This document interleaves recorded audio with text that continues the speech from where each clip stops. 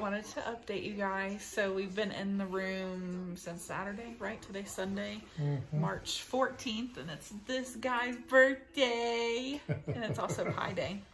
So, anyway, we've been in the hotel since Saturday night because I start work tomorrow. I'm excited and I'm nervous. I haven't worked in a month, so it's interesting.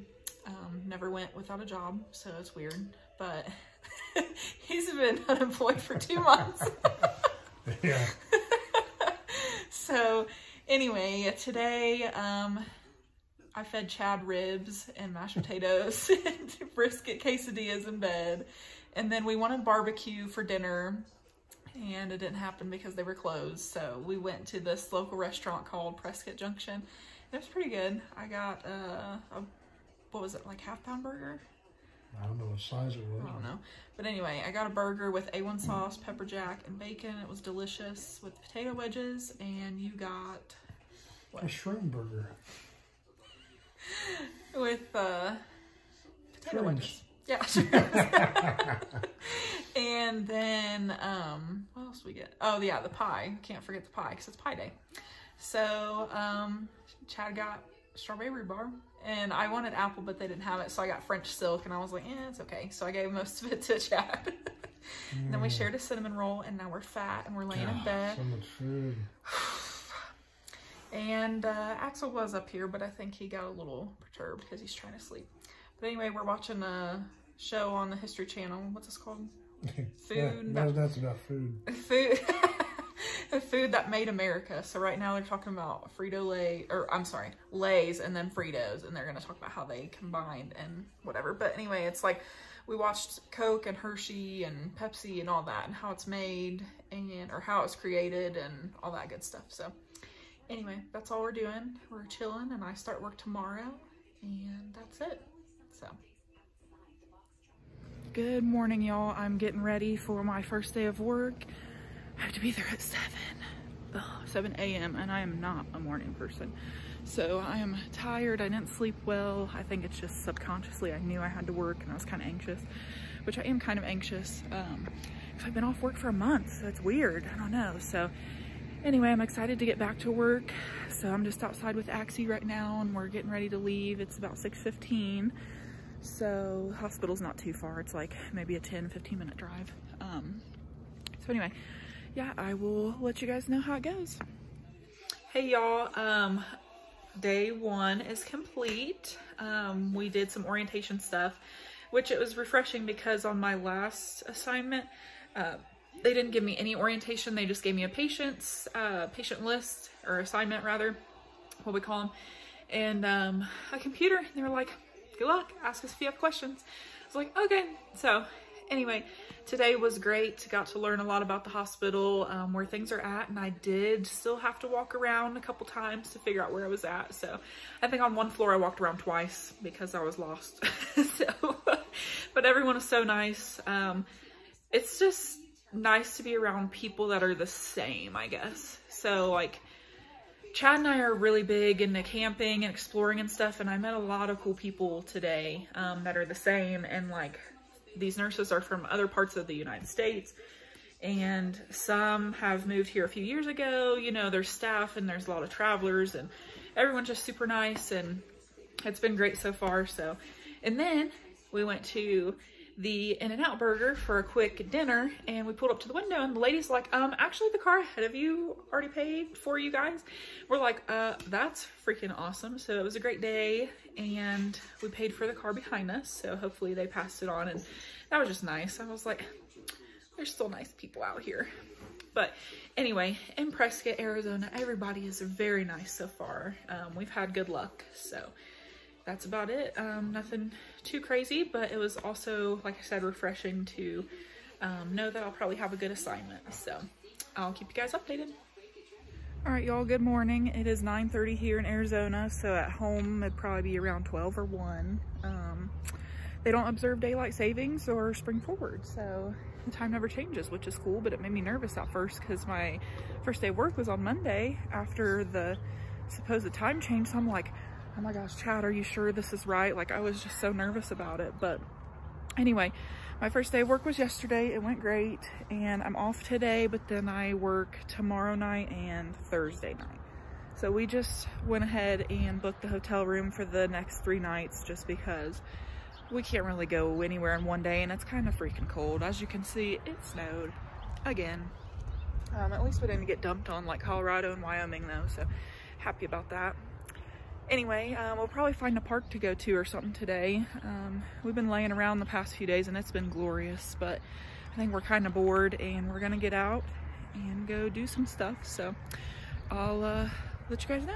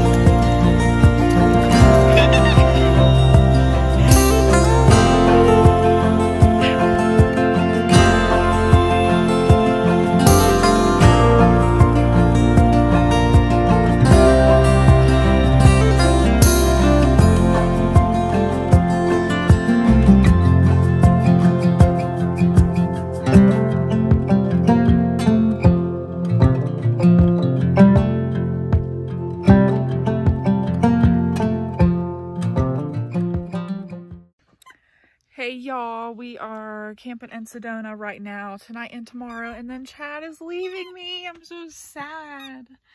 What do you have to say for yourself, Chad? Yay. Oh no, it's terrible. I don't know what I want to do with myself. Whatever. But anyway, he has a hiking trip that they didn't get to go to last year because of COVID, so they're doing it this year. It was actually his bachelor party-ish, I guess. So they're doing it now. And then my dad is actually on his way out. He's maybe 45 minutes out. So he's going to stay with me and Axel while Chad's gone. And then when Chad comes back, my dad will probably leave. So I won't be alone, which I'm excited about because I don't know how I feel about that. But anyway, we are camping in beautiful Sedona again. And just us right here with the occasional side-by-side and vehicle go by. But other than that, it's not bad. So we're going to camp tonight and tomorrow. And then I have to go back to work. All right, so Dad is here, but not here. He's lost. Sent the location to his phone. He tapped it. You know, on iPhone you can send location. So he tapped it and it took him to downtown Sedona. This is not downtown Sedona. Just saying. Anyway, so he had to stop and try to get directions, and then that person was like, I have no idea. I'll try to help you. This is kind of the way I think it's at. So he came back this way, I guess, maybe. I don't really know.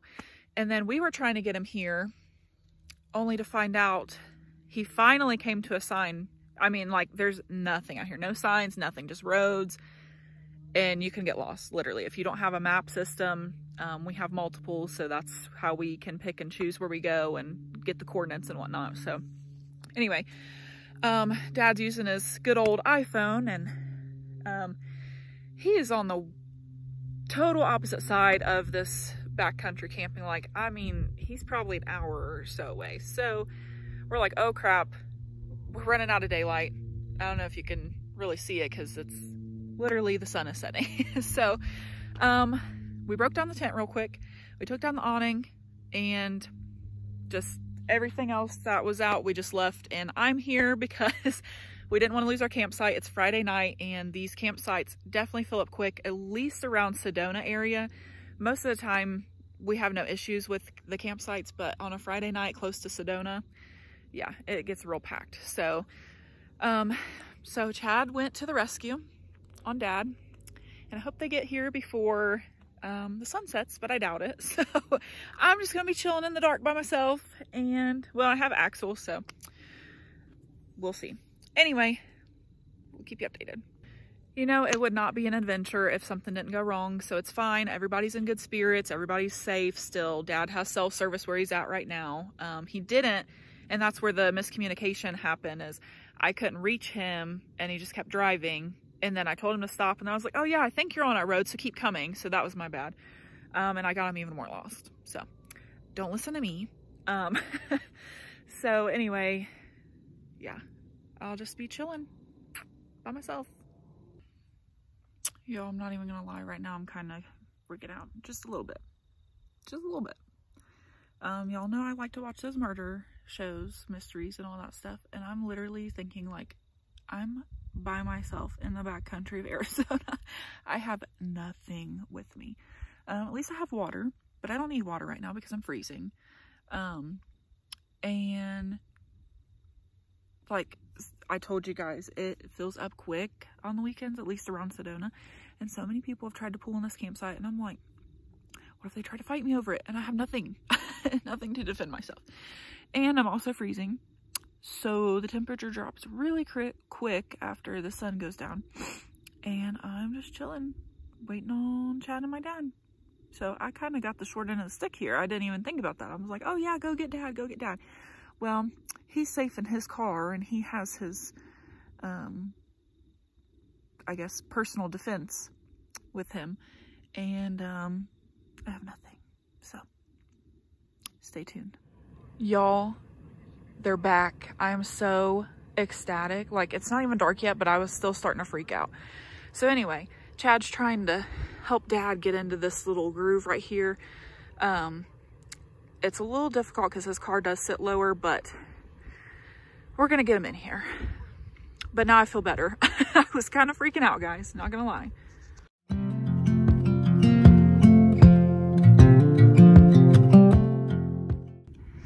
Well, y'all, today is Chad's departing day, and I'm sad. I feel like crying. We've been together for like the last month, every day, so it's a little hard, but he'll be back. He's gonna be gone for maybe 2 weeks, so he'll be back.